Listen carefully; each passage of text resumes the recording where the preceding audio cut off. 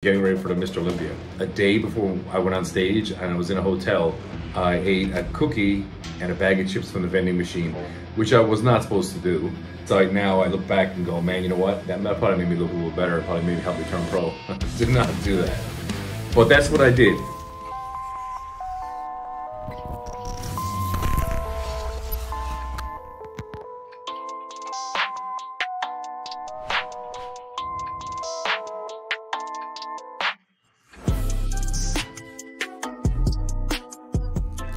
Hey, what is up guys? Frank McGrath back with another video from IFBBAMA. And today is a pretty interesting one. You know, I get asked about my diet a lot, you know, over the years. Known for not being the best at dieting or dieting the hardest.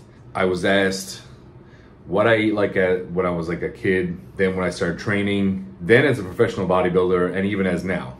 How do I eat? I can say when I was a kid, being from a rural place in Newfoundland, Canada, a very small place, if people don't know what that is where the Titanic sunk. It's off the coast of Newfoundland, that's where I'm from. Very cold place, but when I was a kid, it was a pretty basic diet, you know. Far back as I can remember, I was like the hot dogs, French fries, chicken nuggets. I mean, we would have good meals for dinner and stuff like that, but when you were a kid, lunch was like chicken burgers and, you know, you'd have French fries with gravy and just normal stuff, spaghetti in a can, all that kind of stuff when we were kids, just the normal stuff that I'm sure everybody in the 80s and 90s ate. But then once I started training, I had some, you know, bodybuilding magazines starting to learn a little bit about, hey, you need to eat more protein. Back then, I thought eating chicken burgers, frozen chicken burgers that you get in, you know, the grocery store, I thought that was, well, it is protein, but I thought that was healthy. That on a white hamburger bun with just ketchup, I thought I was eating so clean.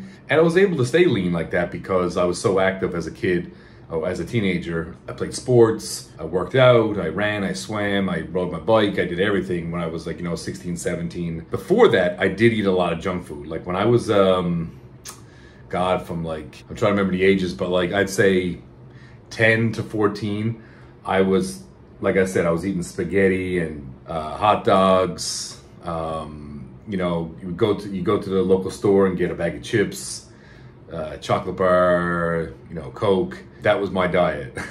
Everybody else was out partying, not partying, but you know, my friends started going out drinking and you know, dating girls. I was home playing Sega Genesis, eating ketchup chips.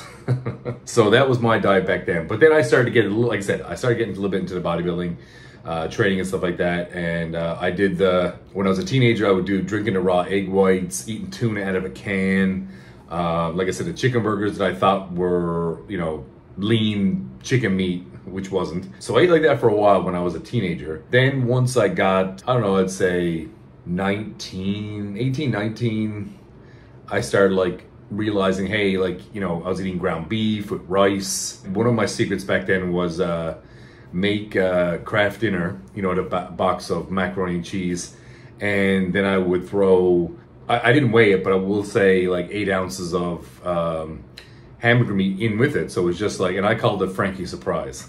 So it's just macaroni and cheese with hamburger meat inside. And that was my meal. I had that every day. But you know, I didn't have any clue about any kind of dieting whatsoever. And I just ate whatever I could find, you know what I mean? What I thought was healthy. Then I moved into this apartment that I lived on top of a pizza place. And man, I'm telling you, I think pizza was a secret back when I was in my early 20s. I would eat a whole jumbo pizza. We call it a jumbo pizza where I'm from. I guess that's an extra large where you guys are. But I would eat a whole pizza by myself and drink a 2-liter chocolate milk with it. Or when I got, or I'd probably go to McDonald's and I would eat 4 meals McDonald's. So I'd have 2 Big Mac meals and 2 McChicken meals. That was my regular, almost everyday meal. This is right before I turned pro and I started to actually get really big. I would do a dozen boiled eggs for breakfast and I would do a dozen boiled eggs before bed. I did that for a while.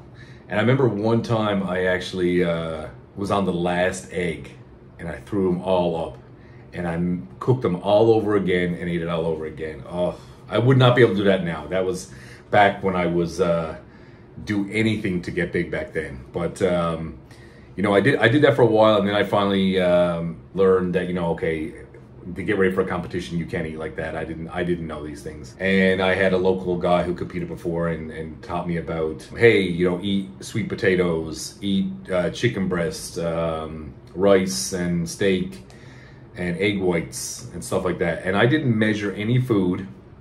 When I turned professional, I tell this people story all the time, I didn't measure my food.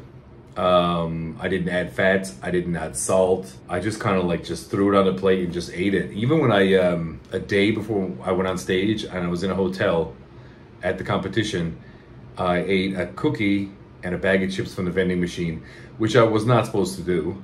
But in hindsight now, I look back and go, man, you know what? That probably made me look a little better. It probably maybe helped me turn pro. But luckily my body was, you know, soaked it all up, and it just made me fuller and harder and veinier and stuff like that. I do not suggest to do that. Do not do that. But that's what I did. And then when I doing my first few professional shows, that's when I started to learn, like, oh, you got to measure your food and adding fats and adding salt and stuff like that. And I think the first time I ever really dieted hard was when I was in my 30s, and I worked with Hani Rambod, and I think it was the first time I was ever on like a, hey, this is what you eat this meal, this is what you exactly have to weigh this. And this time I definitely came in the best shape I ever did in my life. You know, I think it was the first time I ever ate like tilapia and stuff like that, and actually measuring my food, and I got absolutely peeled. At the same time, even when I was doing those shows, I was having 2 cheat meals a week with those meals. I would do legs twice a week, and every night before legs, Hani had me doing a cheat meal. And my usual cheat meal would be, I'd either have a burger and fries from like a restaurant, like a nice burger, like a good burger, with a Coke and some kind of dessert, like a piece of cake or cheesecake or something like that. And then my next cheat meal, which was only like 3 or 4 days later. And this is getting ready for professional bodybuilding shows and getting ready for the Mr. Olympia. I go to this Italian place and have spaghetti and meatballs. I would add a chicken breast, and then I would have cheesecake, and I would have a drink, you know, a Coke with it as well. And I remember when he told me this diet, and I was like, are you sure? Are you sure you want me to have 2 cheat meals a week? But it worked for me. It definitely worked for me. Like I said, I've never been someone that dieted super hard and never needed to. There's times I've done diets where I, you know, did the low carb diet. I got in shape before, and that worked for me. I did another diet where I was, like I said, where I was eating 2 cheat meals a week and doing higher carbs, and I got in great shape too. So there's more than one way to do it, but the way I did it was definitely a little bit easier. Luckily, I don't know if it was partly because maybe it's a little bit of both, the genetics. Like when I trained back then, I trained really fucking hard. And even when I did cardio, I was never told to do cardio easy or hard.